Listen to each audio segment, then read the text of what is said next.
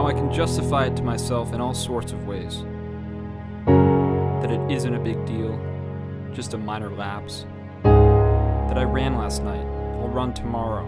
I've got calf cramps. I had that 5th beer.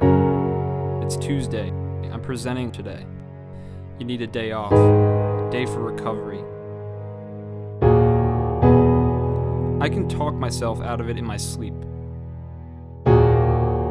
So, why? Why do guys do it with such fierce consistency? Well, most guys don't. That answer isn't ready-made. Finding it, it's not a weekend retreat.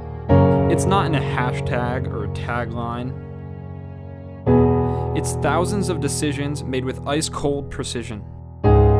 Because it's big and personal. Because forget the weather and the fact that it's Tuesday or any embroidered excuse you can contrive. Because your alarm's about to go off. It's almost time. So, now I ask you, what makes you come alive?